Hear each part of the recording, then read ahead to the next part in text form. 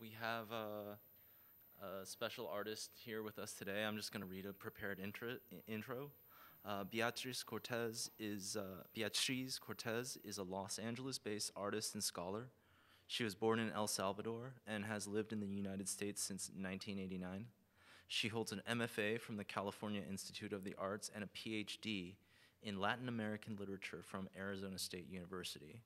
She teaches in the Department of Central America Studies at California State University, Northridge.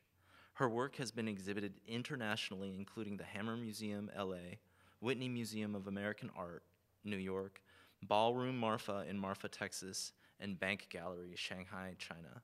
Her solo show, Trinidad, Joy Station, opens at the Craft and Folk Art Museum in Los Angeles on January 27th. Please welcome Beatriz Cortez. Thank you. Is it okay if I lower this? I'm too short. I want to thank all of you for being here, and Rebecca Ripple, especially for this generous invitation to dialogue with her and with all of you today. She has been a mentor to me, and her work and her practice have inspired me so much, and I'm really happy to see her here in this amazing program where I know that she will make an impact on the artists of today and of the future. I also want to thank all of the MFA students in the sculpture department for making me feel so welcome and spending time with me. I sure have had an enjoyable visit so far, and I am looking forward to visiting all the studios tomorrow as well. And especially to Francis Chung, who organized all the logistics for my visit, and everything has been so wonderful, so thank you. Well, let me get started over here with my images.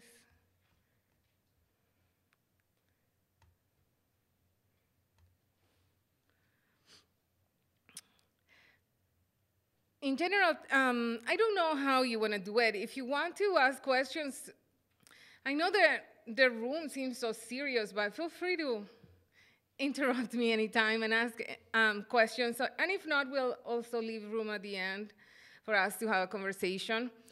In general terms, my work is about the memory of growing up in the Civil War in El Salvador and about my experiences of migration as I moved first to Arizona, where I lived for almost 11 years before coming to Los Angeles in 2000 via Detroit. But my work is also about the experiences of simultaneity, being in two different time frames, living in two places at once, San Salvador and Los Angeles, existing in two or more, but different versions of modernity in different cultural worldviews, moving back and forth between different technologies. And more importantly, my work is about the future. I build memory so I can imagine possible futures. Because of this, there are three concepts that are central to my work: time, simultaneity, and movement. And I'm interested in how issues such as race, class, migration, or gender intercept or cut through those concepts. Time has become such a central idea in my work, particularly my effort to break with chronologies. For instance, I didn't know this then, but when I reconstructed a miniature version of my childhood bedroom, which you see here was the size of a tray, pretty much, in order to make a video piece, and we have two stills from it here, my objective was to construct memory, to revisit a place that had been taken from me, but also to talk about the passing of time and about the lushness of life that continues moving forward. Once I had completed the video piece, I was able to see that I had inserted there a couple of things from my present that could not possibly be in my past.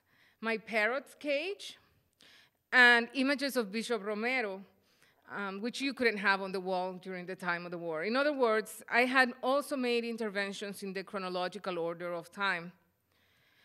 When I built a sculpture with soil and seeds that was meant to honor the unknown dead who have been thrown like trash in war and migration, and I watered it every day until it became a garden, I did not realize that I was honoring someone who was not there at the moment and that I was crossing barriers of time and space and already playing with the concept of the untimely. I have built installations with books, installations that were about the memory of living in the war, about censorship, about violence, and about living in fear. I began burning books and burying books, as people did with their own books during the war in El Salvador, so that they wouldn't become targets of violence. But I built those installations with the books that I have today in my library. I hid the books that I thought would be banned today if the war happened in our own context. And when I built an armor made of steel for Rufina Amaya, a woman who was the only survivor of a massacre that happened in 1981 in the town of El Mozote in El Salvador, a day after I turned 11, I wanted to protect her in 1982 when she really needed the armor. And I wasn't able to make her one. And I wanted to protect her memory, even though she's no longer alive, and her testimonies continue unfolding through YouTube today without my help. Also, the environment has been an important source of metaphors in my work. Even as I work with industrial steel, I am gesturing towards returning this industrial material that has been artificially extracted from the earth back to the land. Building rocks with steel is an example of that gesture. However, it is through my work with plants that I have understood that our mark on this planet is not only written on the sedimentation layers or on the rock, but also on the living environment. After all, a garden is an artificial arrangement of plants, and we have lots of examples here all over the place as we walk around Cranbrook, a form of human intervention with cultural and historical content about class, about race, about culture. And so plants have allowed me to build metaphors about eugenics, about labor, about migration, hybridity, ancient knowledge, and others. For many years now, I have considered myself a Deleuzian thinker. It happened slowly. I arrived there via queer theory. Queer theory gave me the possibility to explore a space of blurriness and non-definition that fit the experience of the migrant. Soon enough, I became fascinated with the philosophers of the Deleuzian family. For me, being a nomad was conceptually exemplified by the idea of queerness and its refusal to exist within the given diagrams of compulsive heterosexuality. Slowly, the idea of Spinozian joy came to the picture, and then came movement, matter, destruction, time, as I read Haraway, Braidotti, Barad, Colebrook, Peter Osborne, and many others. From there on, movement became a central idea in my thinking, one that brought together my theoretical framework and my life experiences. Growing up in a war weighs heavily over my artistic practice, especially since it has not had a symbolic end, since there hasn't been recognition of what violence took place, no contrition on the part of those responsible, no justice. And so I have been invested in building memory through my work, and one day I realized that it was complicated to bring together, to build work that was invested in a particular moment in the past to coincide with the philosophical framework related to movement that was central to my thinking. And at the time, I was reading The Posthuman by Rossi Braidotti, and I was fascinated by the possibility of creating work that enabled untimely conversations with my favorite philosophers, or that symbolically made it possible to establish a conversation with others who inhabited a different space or time. And so I imagined an untimely conversation with Deleuze. He complained that he came to visit my studio. He complained that I had decided to make a moment in the past, the war, the central element in my work. The most important moment in your life already happened, I imagined that he said. I'm a thinker of the future and you're a thinker of the past. And this is how he slammed the door and he left, and a moment of crisis turned the future into a central element in my work. As a result, the concept of time and the ability to intervene in the chronological order became important in my work. And one of the philosophers who helped me out of that crisis and impacted my understanding of time was Peter Osborne, because he questions the imposition of modernity as a way to establish a chronology and a universal narrative of time. He argues that the effort to establish a narrative about modernity towards progress, towards development, is a colonial and homogenizing effort to erase diversity. And so Rather than a chronology, Osborne is interested in the exploration of different modernities, coexisting simultaneously. Ideas about speculative realism, the posthuman, philosophies of extinction invited me to consider the imposition of seeing humanism, liberalism, the Enlightenment, as the only way, a colonial way to understand reason, and with it to understand time. So instead, I became interested in other ways of understanding time, circular, conceptual constructions of time, multiplicity, simultaneity. This image is the time machine. I built this time machine with simultaneous capabilities that evoke the city of Los Angeles and the city of San Salvador with the same light. I projected a video of Los Angeles that you can barely see here, but there's a building in the middle of the central part of that panel that's the Griffith Observatory. Rebecca and I like to walk up that hiking trail to see it. It's a beautiful view of Los Angeles and somewhat removed from Los Angeles. And every time I walked up that hill, I always looked at Los Angeles, which does not look like San Salvador, and I always said, wow, that looks exactly like San Salvador. And I thought that there's something about the distance and something about the perspective that made them such a deja vu every time I walked up that hill. So I projected this video that is slightly oscillating of Los Angeles viewed from Griffith Park on this exterior panel, and I opened thousands of holes with different drill bits that allowed me to create a video with rudimentary technology for the night view of San Salvador in the interior space of the installation. There's also a swing inside, so when you're inside, the video is also oscillating because of your own motion on the swing.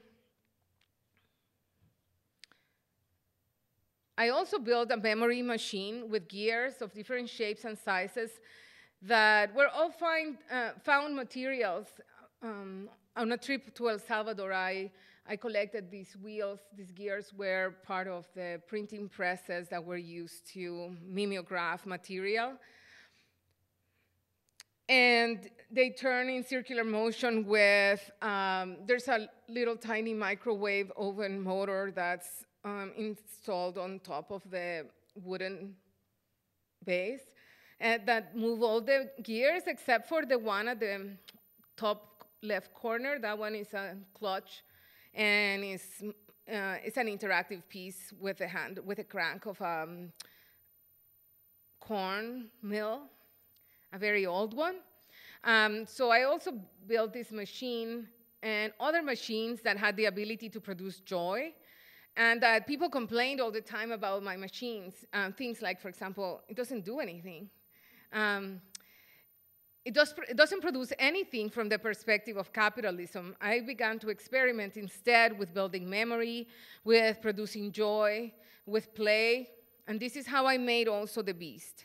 The Beast is a pinball machine that I brought back to life from an old abandoned playfield. I bought a piece of wood of the playfield, and I rebuilt it with both the mechanical technology and the Arduino technologies. And it showed a crumbling modernity. Maybe you can see better in this image, a crumbling modernity underneath and a new version of modernity on top. It originally had the narrative of a black pyramid that was where the train is, and a guy that looks like Indiana Jones stealing all the jewels from a pyramid at the bottom. And then I tagged it with lacquer markers, and I turned it into the Beast, which is also the name of the train that brings immigrants through Mexico. So it showed these different types of modernities and different types of technologies. And it was a machine with a circular logic where a ball traverses a field marked by the obstacles of immigration. And as much as the person playing attempts to keep the ball in the field, it is eventually expelled or deported from the field. But the machine is there, ready for another try. And so the spectators continue to send the ball in and collaborate collectively in keeping the ball in the playfield, one effort at a time. This piece, which engages with a history of migration and deportation, also examines through play the life of the immigrants impacted by chance and by forces outside of their control. Then I began making fortune teller machines. This is the first one that I made in collaboration with a Cachiquel collective of a Mayan community in the town of Patsicía in Guatemala. And soon after, I made another one that I made in collaboration with a group of immigrants and people who had crossed the border. This one that I made in collaboration with Cajay Moloch, an indigenous Cachiquel collective in the town of Patsicía in Guatemala. We had been collaborating at the time for about 7 years and on several projects, and we had made some work. I mean, we had organized things together. They had already made exhibitions that were part of their effort to preserve collective memory in their town, and that had photographs from different indigenous families in the town that they had collected and borrowed and they had shown. But this was the first time that we made artwork together. And what for me was artwork, for them was not artwork, and they made it very clear, we don't want to be artists. That's not interesting to us, but we want to make this artwork with you, and you can call it artwork, and we will call it memory. And we said, okay. And I wanted to have a way to predict the future, and I said, they said, okay, but let's not put our spiritual leaders in the picture. So we decided to go for a parakeet, which looks a lot like my parrot. And this one is a mechanical bird that has a motion detector and that one can buy in Amazon. And then we decided to go for that because in the small town fairs in Central America, you can play a game where a little parakeet will pick a piece of paper and tell you your future. And so this was grammar that people would understand easily in their town and that people would understand easily here. And so it was difficult for us to find a way to compromise and also make sure that we were able to convey meaning in different places, thinking about different destinations. And I asked them if they could give me a list of the things that they wanted for the future, that each of them, their desires for the future, and then I programmed their desires onto the machine. And I remember when I received that list, how impacted I was by that list. When, first of all, because so many of the desires were in the negative, and that impressed me because I imagined if I ever had a genie appear to me and say, you can have anything you want, I would never say, I don't want this. And so the fact that their desires were in the negative, that they wanted things to disappear from their reality, was so powerful for me, and forced me to think a lot about how to make other works together. But when you press a button, you get a ticket that says things like, when the future comes, there will be no genocide. We will not be humiliated. We will not be murdered. And I realized then that a lot of their responses were expressed in this negative that allowed all of us to see the lacking, their expression of the precariousness of their reality. And then I made this migrant edition, and I was really interested in the fact that all the desires were very positive, even when they were talking about difficult things. I interviewed a group of migrants and people who had crossed the border, and I asked them to share their desires for the future. And this time I asked them, thinking about Rosi Braidotti and how she talks about building collective nomadic subjectivities for the future, I asked them to write their desires in the future perfect tense in plural. So all the desires say things like, when the future comes, we will have done this, we will have done that. And their prints then say things, for example, like, when the future comes, we will have met our relatives in person, which talks about divided families and talks about the difficulties of keeping alive together in a virtual space, but it also talks about the hope. And this fortune teller is based on the idea that words have power and that one can will the future into being. and that we can build a collective nomadic subjectivity. Then I kept experimenting with play, and I made a jukebox for a show that was called Nomad World.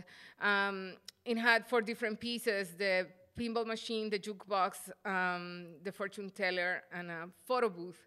And so for the jukebox,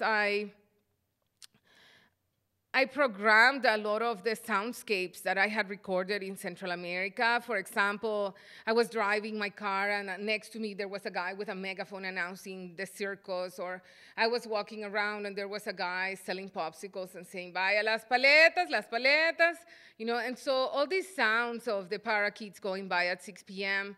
that evoked a certain landscape for me, without any instructions, opened up the possibilities for people to imagine being in other places that I could not determine, and to go back in time, to move in space, to travel to another reality, to be in 2 places at once.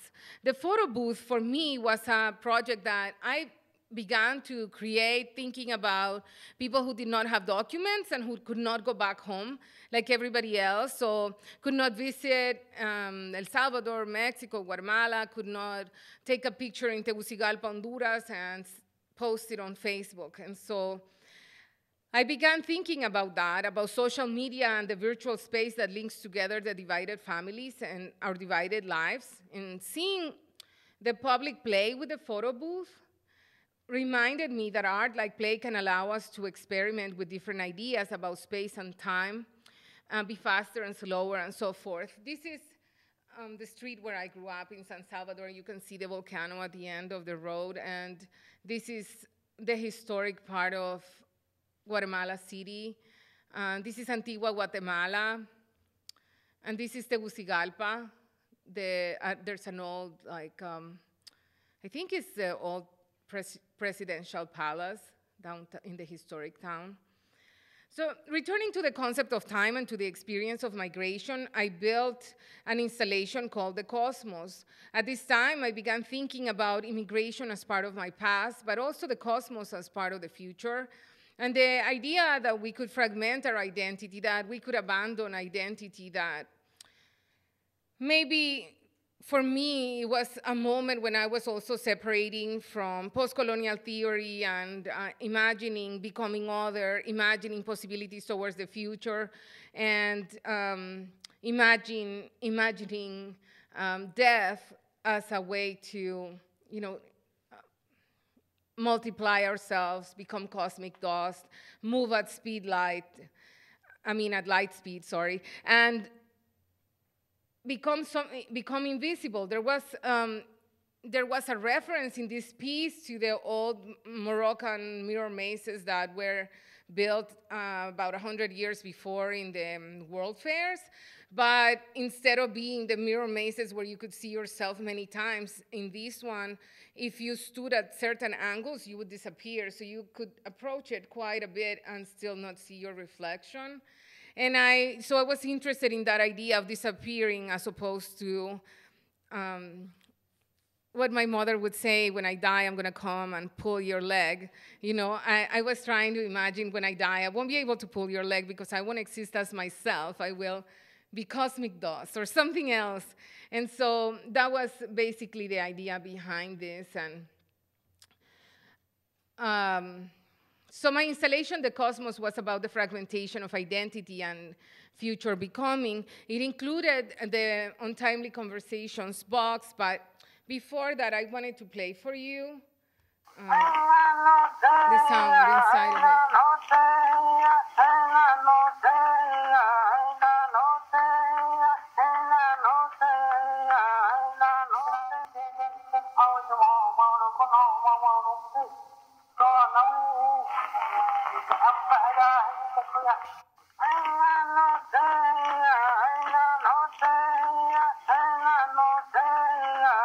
So basically, here you can't see, but you can see the reflection of, there's another pinball machine that was also part of this show that was called The Cosmos. There's a kaleidoscope. There was an X on the floor. If you stood there, you could see your image multiplied in many pieces circulating. And there was a door to this structure, the spaceship. It had a little door. And when you went inside, you could hear Ishi singing, and Ishi was an indigenous man who came down Mount Lassen in California, and he was basically taken to the Anthropology Museum in Berkeley, UC Berkeley, and in the daytime, he was part of the exhibits. He was living part of the exhibits. At nighttime, I think he had to clean the museum too. And they never found anyone who spoke his language. So anthropologists very quickly declared that he was the last speaker of the Yami language. We don't know if that's true because there are so many people that have been declared the last speaker of many different languages, but what mattered to me was that Ishi couldn't find anyone to talk to anymore, so he would sing to himself. So those songs with Ishi's language is what you find in this space capsule that's coming from the past or the future to this space. And then there were lots of gestures that made by the light in the space and a box of the Untimely Conversations box that to me invited us to imagine death in a different way, allowed us to break time and space barrier. And so we could have a conversation with different people that had said things that I liked about death or becoming, and continue a conversation with someone who's not here at that moment. Or, of course, it also meant to me that others who have not been born yet could have conversations with us when we're dead. Well, in conversation with the cosmos, I made this installation that is also circulating light in a similar way, but this structure is called Black Mirror, and I built it in Cerritos College as part of a residency that I had worked there, working in the auto body shop.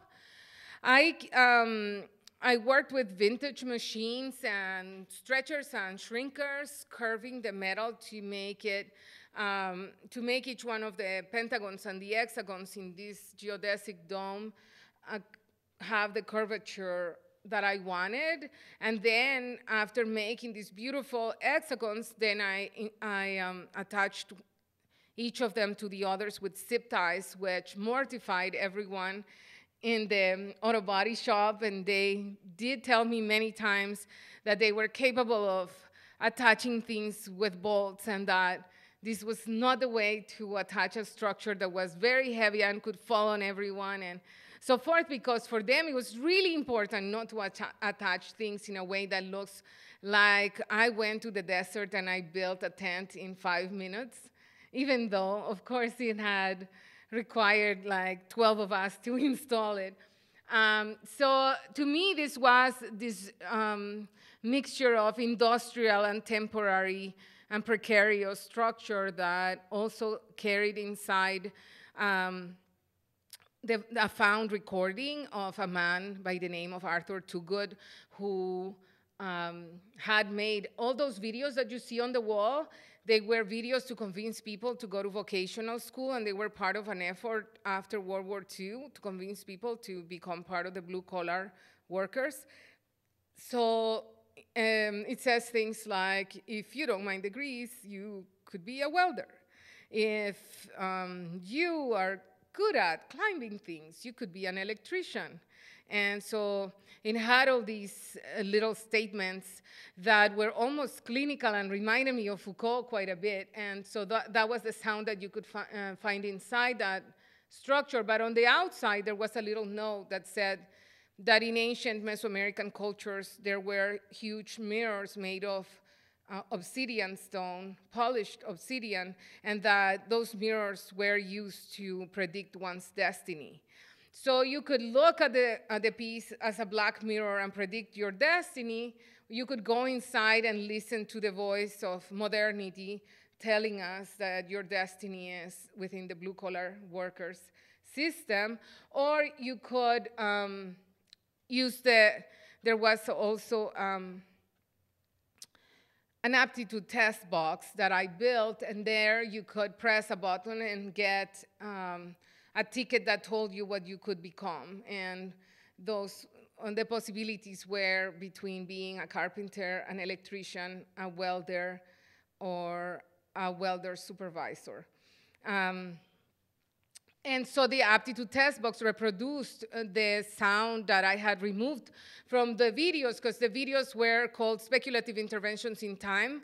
I removed the sound and I put a new soundtrack, and I imagined that I had been the person in charge of designing the educational system in the United States in the 1950s, and then I put a new voice, and so it didn't say the same things that it said before about being a welder, because that was the same week that both Obama and Marco Rubio had said the same thing. Obama had said that the first 2 years of college should be free, and Marco Rubio had said, we don't need more philosophers, we need more welders. And to me, that was the same exact statement. And so I was interested in imagining another system, another educational system. And then I began thinking about extinction, and began reading about the non-human and about a future after humans, particularly through the work of Claire Cranbrook. She's an Australian philosopher that works in Penn State, and I accepted her invitation to imagine a non-human geologist of the future. She imagined it as a rover, kind of like the ones that are in Mars, you know, I mean, on Mars. And this future geologist was reading our mark on the planet, and this non-human geologists of the future would read the sedimentation layers, the rocks, the stones, for traces of the Anthropocene, for traces of human life on the planet. And it's a job that it will be not an easy job for the machine, I imagined. And lava came to my mind as a material that, to me, became really funny, because it would confuse the geologists of the future and would blur the records, because it would break the chronological order of time. So I imagine lava as this lava from the past that the volcano was spitting and changing the order of the layers that write the temporal history of our passing through the earth, and spitting the past onto the future and confusing everyone. And so this is how I began to explore different ways in which matter breaks chronology, and I began working with lava.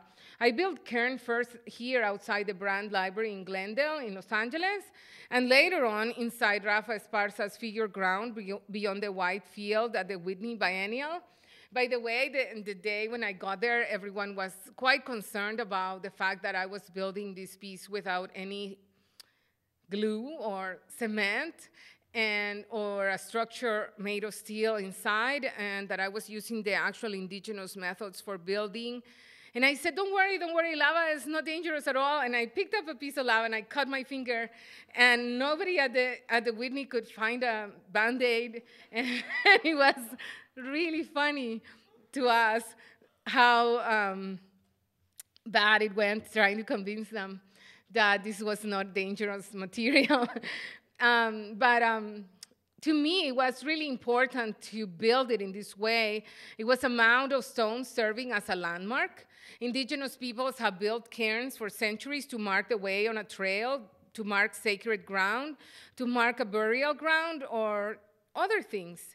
Within modernity, a cairn is used to delineate private property, or to trace a border between two nations, between the United States and Mexico. There's one cairn every mile, more or less, in some areas of the border.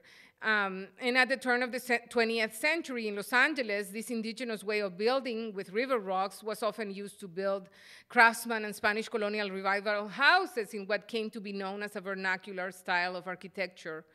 And it was an ancient form of construction applied to a modern architectural style. But to me, what mattered is that while indigenous peoples imagined it as a nomadic structure, that they could say, okay, here's the way to go hunting, but in the summer, we'll move it over there. For us, it was really important to diagram space in a permanent way, and that was the big difference between using cement and not using cement. And so I found this man who had built all these houses in my neighborhood, and in a neighborhood in Sunland that's by the 5 freeway in Los Angeles called Stonehurst. His name was Dan Montelongo, and he was an indigenous builder, an Apache mezcalero. This is one of the markers that he built. It has rocks, and it has like sandstone stucco kind of thing, but it doesn't have, it was made in 1914. So my interest in stones, I mean, I was interested in stones. I could see all these places in Pasadena, in Highland Park, in other places, but I didn't think that anyone built like Dan Montelongo, and I was really impressed by the fact that he was invisible, that I had never even heard his name, that he was an indigenous builder, but that everyone called this LA vernacular style of architecture and not the coexistence of indigenous craftsman and colonial architecture put together. And I was really interested in the fact that even his tomb had disappeared because there were these crooks that sold the tombs like 3 times in this little cemetery by the Burbank airport. And there are streets named after them, Osborne and others, but his tomb they can't find, and the people at the cemetery keep trying to convince me to accept that I didn't love him, I didn't know him, just let it go and stop making us look for this tomb. But I go periodically to see what they have found because Dan Montelongo has disappeared from the history completely, and yet his work is so amazing. And so I was really interested. I found this district has 92 of his houses. They're tiny little cabins that people from Hollywood at the time would go this really far away to Sunland. Now you can get there so fast, but there were no freeways then. And they would go there to live in these cabins and to ride horses and to hang out for the weekend. But my interest in stones, in the greater lifetime that they have, in the long count of time in comparison to humans, in the ways that object-oriented ontologies made me pay attention to the work of a great master, Dan Montelongo. He was an Apache Mescalero stonemason who built more than 90 houses in what is now the historic Stonehurst neighborhood in Sunland. And he also built houses in San Fernando, Silmar, La Crescenta, Glendale, Pasadena. His indigenous way of constructing porch columns and fireplaces made me realize that what we call LA vernacular is a syncretic style where ideas about craftsman constructions, indigenous stone constructions coexist with colonial ideas about plantation architecture. Located outside the home, that's a picture of him, by the way, that I found in his archives. The porch is both public and private. As part of the Los Angeles craftsman vernacular movement, the porch exists both inside and outside modernity. This is one of the fireplaces that I made after him. The porch exists both inside and outside modernity. Its craftsman dimension meant that it was built with handcrafted details as a way to resist industrialization and to bring beauty to daily life. It was linked to the land philosophy that encouraged the construction of buildings with local materials. And also it exhibited an ancient indigenous way of construction with rocks evoking the foundations of the Templo Mayor built by the Aztecs, or the Mayan pyramids, the Inca temples, or the Inca aqueducts, spirals in Nazca, among others. And while porches are often represented as part of a homogeneous American tradition, this is the porch that I'm starting to build, they have multicultural legacies that relate both to the history of slavery and slave labor in the construction of emerging towns and urban spaces, and also to a history of colonization in the United States and the Americas. It is a complex symbol. It can at once represent a space of cultural coexistence in contemporary California and a colonial legacy. It represents a history of resistance to industrialization and a history of privilege, because who could afford that? It opens a space for community interaction, but also isolates the home as a space for privilege, making the porch the only accessible space for those foreign, undeserving, undesired bodies not belonging in the interior space of the home. It is a piece about time warps, about gentrification that replicates the porch of one of Dan Montelongo's constructions, but this time I made it with industrial sheet metal, like a construction of a future without wood, without rocks, but a future with nostalgia for those materials, and at once a past of a beautiful home that was once built for the elites of the city of San Fernando, but that through the circular passing but that through the circular passing of time had gone to new hands. I need just a second because I pressed something that I wasn't supposed to press. But through the circular passing of 100 years came to be the home of a Lakota woman, which is why I called it the Lakota porch, a time traveler who enjoys on a daily basis the construction of an Apache man. This is when we're done installing it at the Orange County Museum of Art.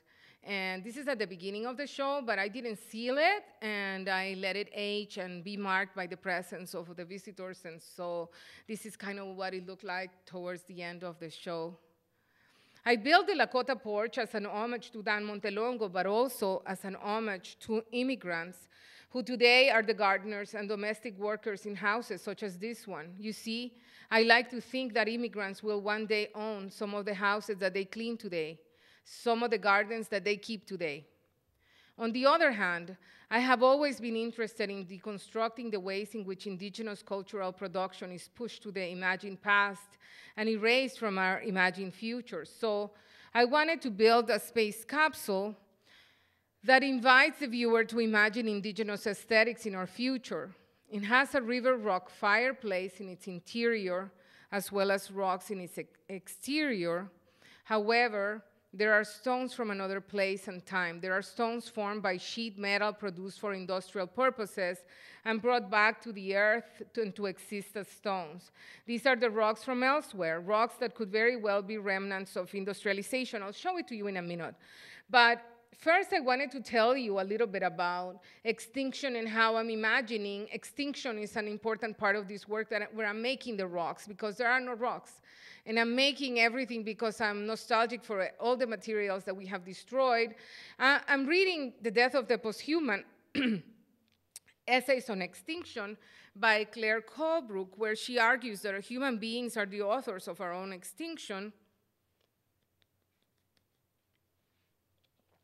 meaning that we overconsume, that we destroy the environment, and that we crave fats and sugars. And also the destruction of the environment that we need in order to exist. And for her, it is important to think of the possibility that humans are about to disappear and that the human era, the Anthropocene, is about to end. And so she reminds us that human beings are not necessary for the planet's existence, that for the world to continue, that other eras without us have preceded us and other eras without us will follow. And in terms of the time that the planet has existed, we have not been but a brief lapse in its history. It is from this perspective that I'm interested in thinking that humans are not necessary for memory to exist, that it is possible to think of a post-human memory or a non-human memory, for instance, the memory contained in lava or the memory contained in plants. But returning to Cranbrook for a moment, I would like to also mention that her reflections about the human eye became really important to me, because she defines the eye conceptually as the organ that organizes the world, the synthesizer that reads, theorizes, and organizes everything it sees, but also it's what we call kind of like eyeballing. We checker everyone out. I see you and I figured you out. And that's what the eye does. And but in doing that, it's eyeballing everything and making everything kind of uniform. And so she says that the human animal or the human eye is torn between the spectacle or captivation and speculation, ranging beyond the present at the cost of its own life. And on the other hand, she points out that the eye, the one that synthesizes and digests the world for us, is a corporeal eye, that in order to see it reproduces our humanity, and her perspective on the human eye shows that what it sees but also frames the human body that contains it, much in accordance to the way in which Judith Butler argued that a photographer, even if not visible within the frame of a photograph, is always present in that image. And in her conversation with Bergson, Cranbrook reminds us that the human eye organizes the world into conceptualized units, mastering the world by reducing difference. And of course, I'm interested in difference. I don't want to reduce difference. And so the eye, that human eye, takes what it sees, pays attention to some details, puts some images into our view, and organizes, digests, and erases, and makes invisible others. And from this perspective, the eye that sees is the one that constitutes the human subject. But on the other hand, she says, another way to deal with the eye is to think of the eye as a machine. And she follows the loose then, and she says, well, I wonder if it's possible for non-human perception, she says, if it's possible to imagine a world without us, not the world as our environment, our surroundings, but the world during an era where human beings no longer exist, or to open us up to the inhuman and the superhuman durations, to go beyond the human condition. In that sense, the non-human eye, the machine eye, could edit in more difference, could potentially see other details and other diversities that the human eye does not see.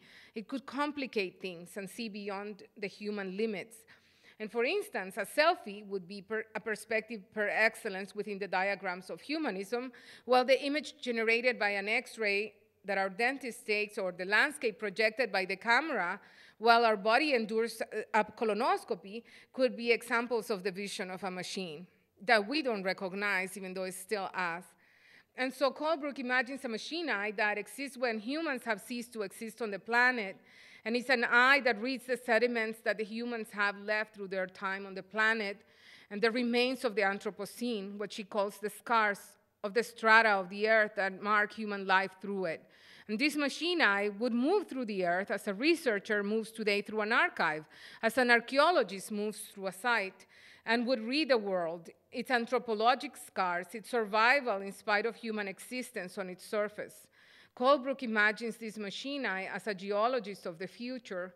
This non-human geologist of the future would detect other rhythms, would take different points of view about what has been recorded on Earth, and maybe would be like one of those rovers. Maybe it would read our present at a moment when it will have become the past. Maybe it will read what has not yet been recorded at a time when it will have become the past. And this world will not be seen from a human body. It will be a world not for a body. It will be an impersonal image. Her invitation is to think about extinction and the possibility to abandon subjectivity, as I was trying to do in the cosmos, more or less, but through abandoning the lens of humanism. And that's how she invites us to think about deconstruction, too, not as in Derrida, going towards context, but as in the man, going towards the future, as if the humans that this text, this work of art was made for, have not been born yet. And so these images that you see are Maria Teresa Alves' work, Seeds of Change, that Hammer Museum curators Erin Cristobal and Anne Elgood came to visit my studio before they invited me to be part of the Made in LA show. And in passing, Anne mentioned the ways in which my work connected to the work of Maria Teresa Alves. Her comment made an impact in my practice because when I looked at Alves' work, it allowed me to reflect about all the knowledge and memory contained in plants and the post-human worlds of plants, the non-human possibilities held in plants. Her project, Seeds of Change, installed at the port in different European cities, including Bristol, Marseille, Liverpool, invites the viewer to reflect upon the legacy of colonialism through the displacement of plants and their seeds traveling as part of ballast or disposable materials that were discarded by the ships upon their return from the Americas to where they took humans to be sold and enslaved. Life in the dormant seeds remained latent for centuries, and the artist turned gardener was able to germinate them once again in order to create beautiful gardens displaced from their socio-political histories, ancient indigenous plants from the Americas growing on European portal towns, a visible remnant of slavery.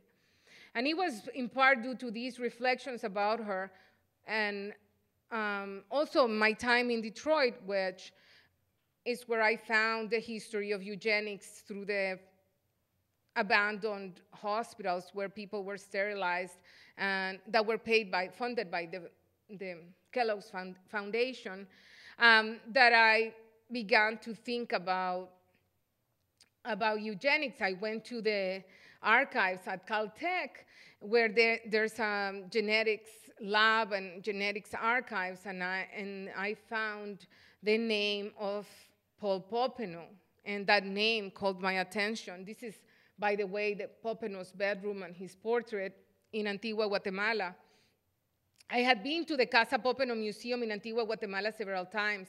It was the house of Wilson Popenoe, the director of, for over 25 years, of the Pan American School of Agriculture, also known as El Zamorano, the United Fruit Company had established in Zamora, Honduras. And it was in these archives in Los Angeles that I realized that the Popenoe last name not only evoked the Zamorano or the United Fruit Company, but also a history of racism and eugenics.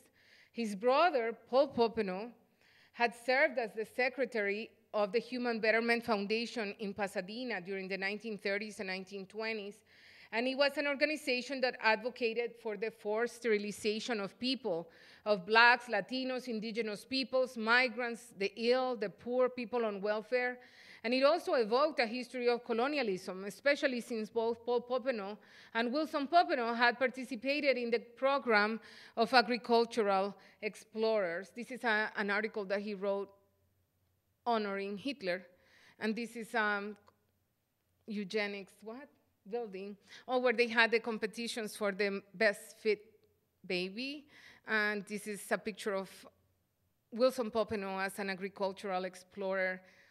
Interesting outfit for an explorer. The Department of Agricultural Explorers was created by the United States Ministry of Agriculture in 1909. Each of these explorers was charged with the task of traveling throughout the world in search for new crops that could be transplanted to the United States. At the time, there was a man by the name of Fred Popenoe, their father, who had a nursery in Altadena, and he encouraged them to go and to help him contribute to win lots of competitions and build his nursery, but also they brought dates and they helped establish Coachella.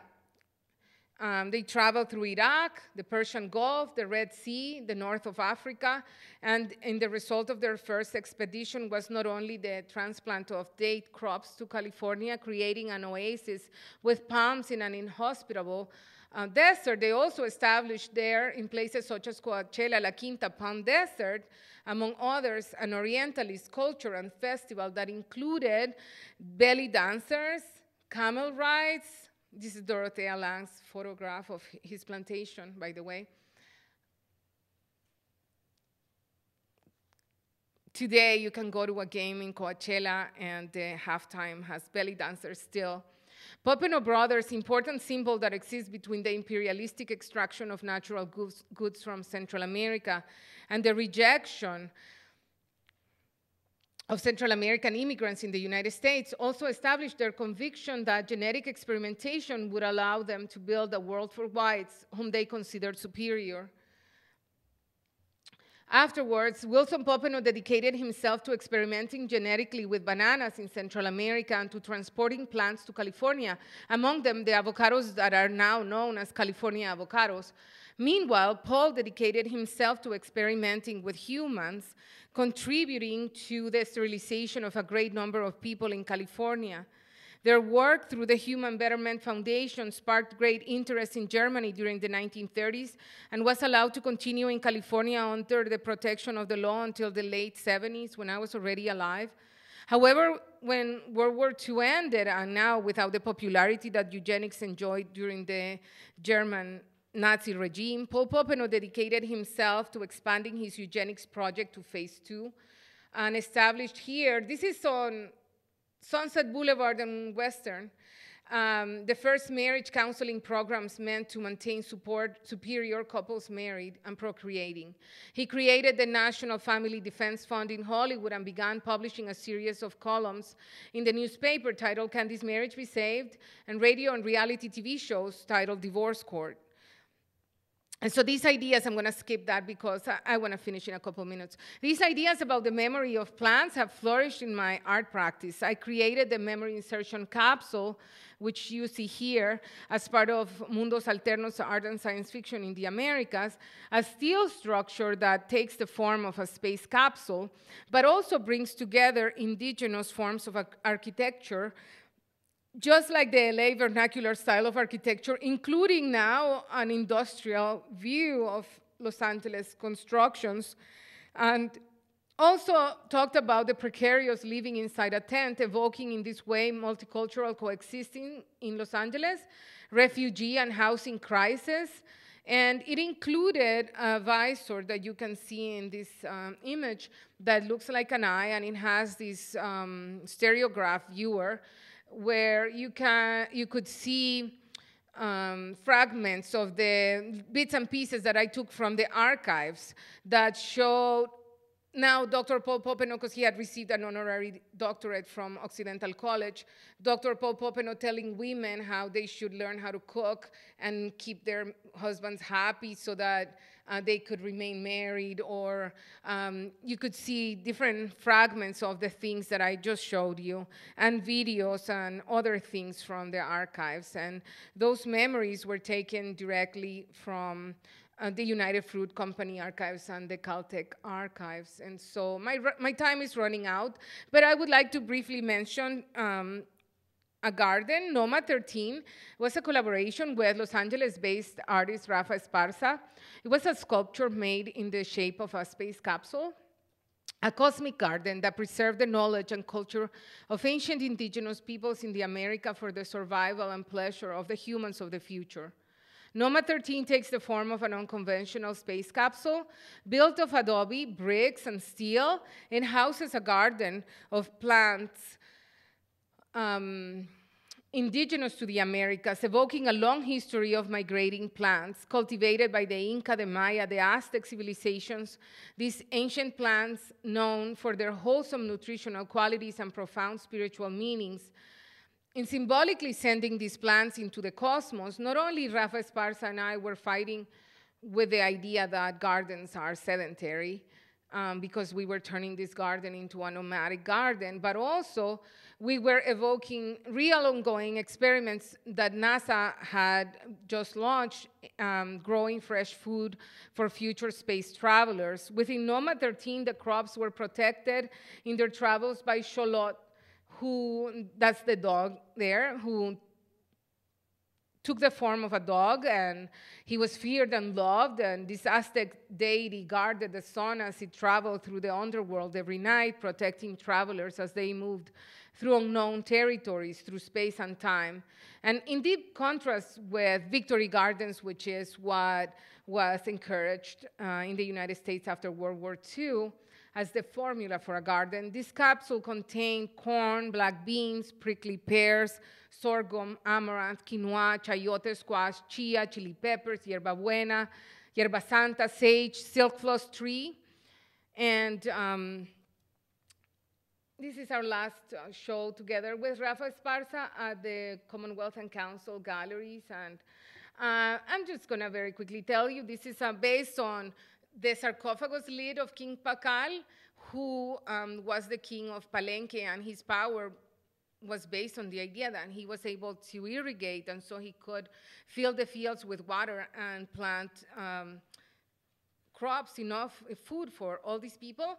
But so we were using that as a reference in Pico Union or Koreatown, where all the Central American immigrants live, but they don't have land. And so we brought all this land to the galleries, but all the gardens were planted on water containers that were portable, that came from their houses, and that included plants, some of the same plants that we would have in our garden. And it also had this tropical garden, that tropical nomad, that had water lilies and containers that the immigrants had used in their fundraiser activities to make tamales, and a portal.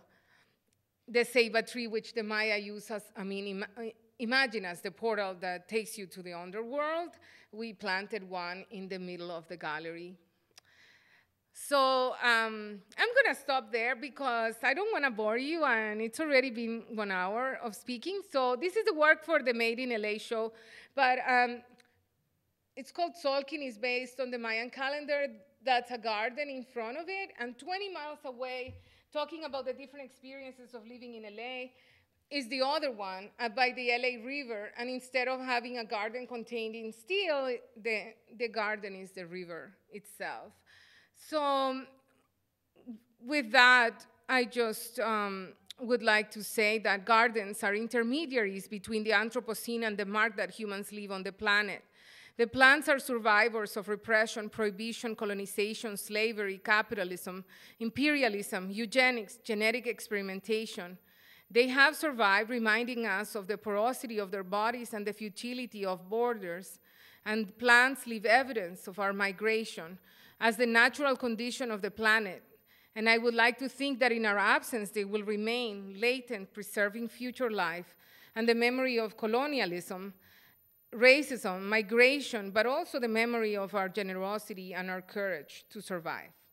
Thank you. Thank you for your patience. Thank you so much. So do you have any questions or comments or complaints?